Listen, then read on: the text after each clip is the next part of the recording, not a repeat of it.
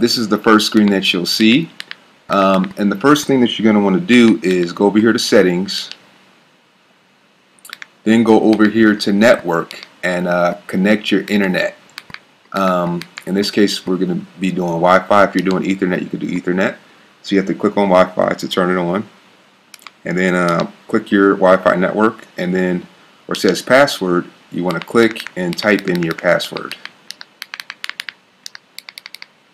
After you type it in, press done, and then go down to connect now. Okay, it says Wi-Fi connected. And how you can test if you really are connected is just go down here to the globe, and this is going to take you on the internet browser, and you should see Google pop up. Okay, so after you're connected, what you want to do is go down here to where it says the K. That's for Kodi. Kodi's the same as XBMC. They just changed the name of XBMC to Kodi.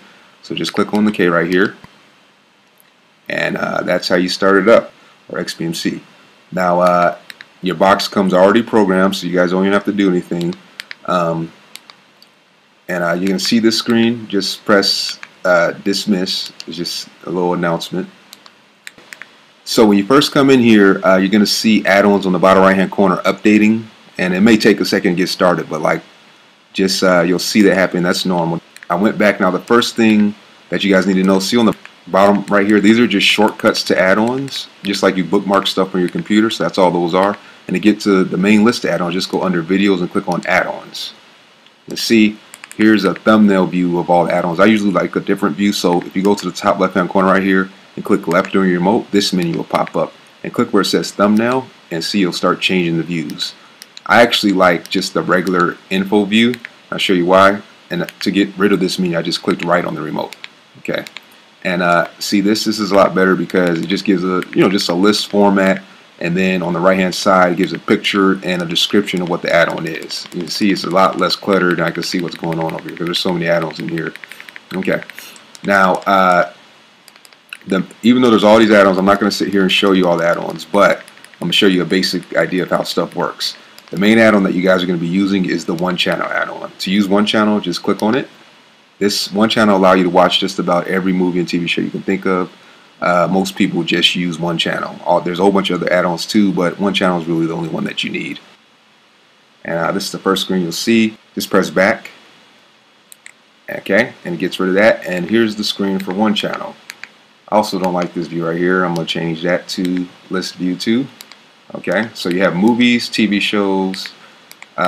If you're looking for a movie, you go to the movie section. If you're looking for a TV show, go to the TV show section. So let's click on a movie, for example. The movie section has all these different options. Most people just use these two right here, either featured or search. Featured will give you the latest movies that are out. Search will allow you to search for any movie that you can think of. So as you can see in here, it just loaded all the newest movies, and it goes from newest to oldest. So there's all kind of stuff. See, it even has Insidious in there already, all kind of stuff. If you go all the way down on the list, it'll just go the newest to oldest. And if you go next page, you'll just get older and older and older. Like I said, this list updates just about every day, so you always have new stuff to watch. So for example, let's click on Insidious chapter 3. And what happens when you click on a movie, it basically goes on the net and finds as many links as it can for that movie. See all these different links? Now there's so many because sometimes a link might not work, or sometimes a link might be slow. So it just finds just gathers as many as it can. Now one thing, if you look on the left hand side, you'll notice that it says DVD. That's just telling you the quality of the movie. There's 3 different qualities of video quality. There's DVD, there's CAM, and there's TS. DVD is going to be the clearest. So I usually like to watch stuff in DVD quality if it's available. Now in terms of links, you see on the right hand side, he has the different name, or each link has kind of a different name. You may notice that on your internet connection, some links work better for you than others. So I would pay attention when you click links, just the names of them. I usually use BStreams and MoveShare. For you, it might be different ones that work better. But let's click BStreams, for example. Okay, see, and that easily is started up. Now, what's great about it is if I hold down the OK button, it brings up this menu where I can pause the movie, stop the movie, fast forward the movie, all kind of stuff. So let's pause it. See that? I paused it. Let's play it again. And also, I can click here and fast forward the movie. And the more times I click fast forward, the faster it's going to fast forward for me. If you look, there's like 4 different fast forward speeds, okay? See at the top right hand corner it says 8x. That's how fast it's fast forwarding.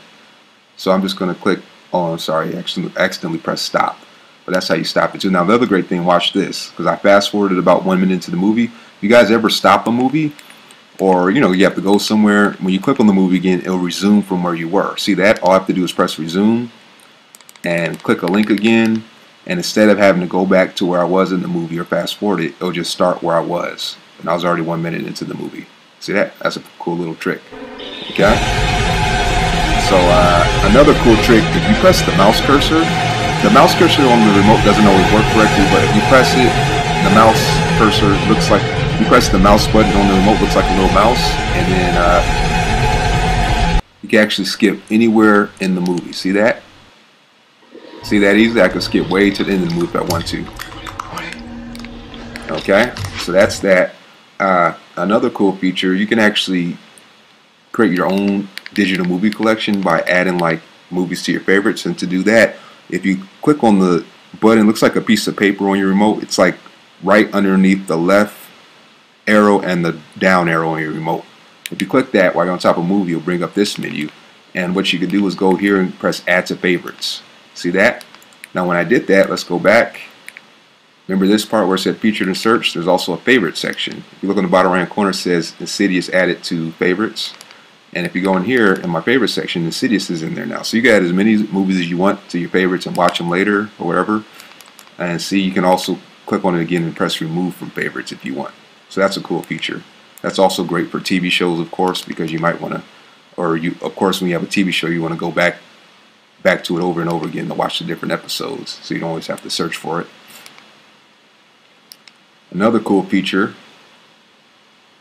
if you click on it, if you press watch trailer, you can also watch a movie trailer of any movie. So let's try that. And the first time you press watch a trailer, it's going to ask you to execute the setup wizard. Just press yes, and just press list and list again, and language and reason. It's going to ask you if you want to adjust the language region. Just press no, and that'll be the only time you have to do that. And see that easily, it gives you a preview of the movie. So that's pretty nifty. You can watch a movie trailer of any movie that's in there. See that? I wish you could answer me, Mom. So that's pretty cool. You can watch trailers of the movies you don't understand. Now, if you go here to TV shows, let me show you this. TV shows works the same way as the movie section, but it's just for TV shows. And like this time, let's look at the search section. I didn't show you the search option in the movie section, but it works the same as it does in the TV show section. So say, for example, I'm searching for a show like The Walking Dead.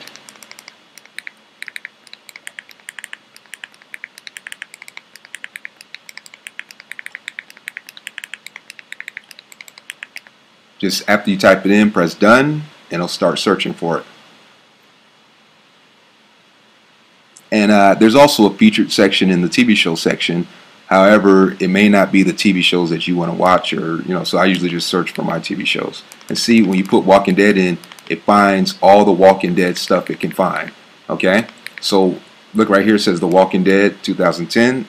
That's the one I'm looking for. And before I go on, I'm just going to click my menu option and add it to favorites, because if you have a show, you're going to keep coming back. Okay? And I'm going to click on the show. See, it says Walking Dead added to favorites.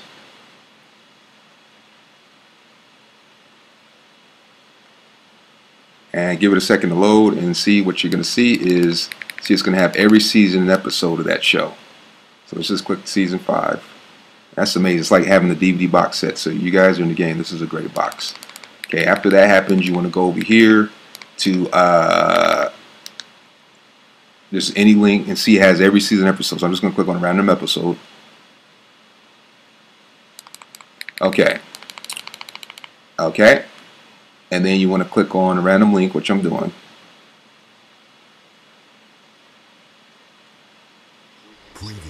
Okay, you see that? And the show loads right up. Okay, so it's that easy, folks. I mean, like I said, that's just one add-on, one channel.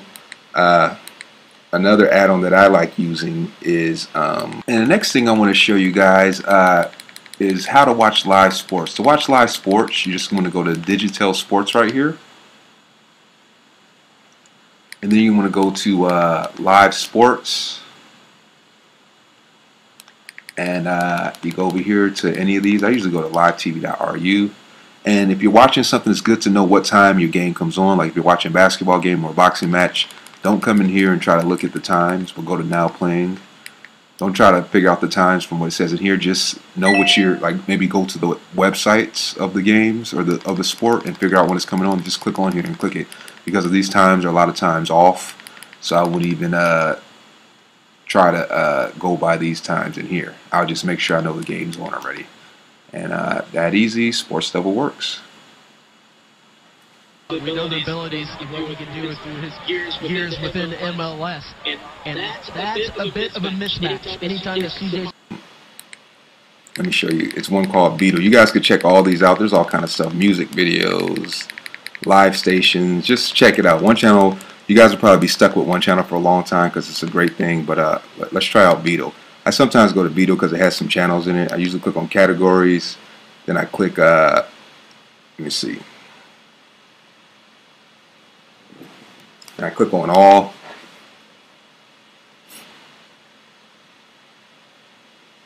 Okay. And see here, these are just channels made by people like me and you that have movies on them, all kind of stuff. So like, let's just click on one of these random channels. Now these are on 24/7, so they're on whether you're watching them or not. You just come in if you want to watch something random. It works great. See that?